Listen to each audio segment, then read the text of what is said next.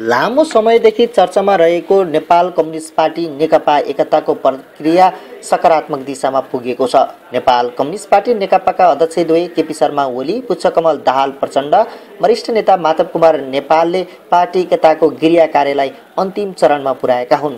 गत बिहीबार राति चन्द्रगिरी हिल्स रिसोर्समा सचिवालय सदस्य रामबहादुर थापा र महासचिव विष्णु पौडेलसहित आवासीय बैठक गरेका अध्यक्षद्वय ओली र दाहालले पार्टी स्थापना दिवस अप्रिल 22 अर्थात् वैशाख 9 गतेभित्र सबै तहको एकताको टुङ्गो लगाउने गरी गृह कार्य तीव्र पारेका हुन्। पार्टी सचिवालयका अधिकांश नेतासँग छुट्टा-छुट्टै छलफल गरेका अध्यक्षद्वयले 2 दिनदेखि वरिष्ठ नेता माधव कुमार नेपालसँग बसेर एकताको गृह कार्य गरिरहेका छन्।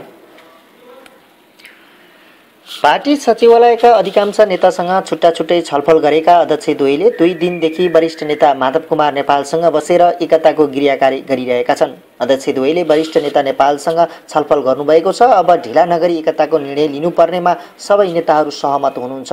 अब एकता प्रक्रिया लम्बिँदैन, भेटबारे बालुवाटार स्रोतले बतायो।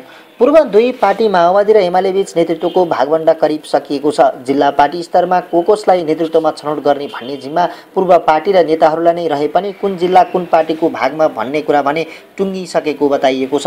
यसैगरी युवा, विद्यार्थी, मजदुर र महिला गरी 4वटा जनवर्गीय संगठनको बारेमा निर्णय हुन बाँकी रहेको भए पनि अन्य जनवर्गीय संगठनको नेतृत्व कसले गर्ने भन्ने विषयमा ओली प्रचण्डबीच सहमति भइसकेको छ। तर पूर्व एमाले पाउने कोटाबाट माधव नेपाल पक्षलाई पत्तासाफ बनाउन खोजिएको भन्दै नेपाल पक्षले असहमति राख्दै आइरहेको कारण एकता प्रक्रिया लम्बिएको थियो। चन्द्रगिरी बैठकमा प्रचण्डले अर्का अध्यक्ष ओलीलाई नेपाललाई पनि सँगै लिएर जान सहमत गराएका थिए। सोही अनुसार अहिले नेपाल सहित बसेर होमवर्क भइरहेको नेताहरूले बताएका छन्। नेताहरू कम्युनिस्ट पार्टी स्थापना दिवसकै दिन अर्थात् वैशाख 9 गते एकता टुङ्गाउने गरी लागिरहेको बताइएको छ।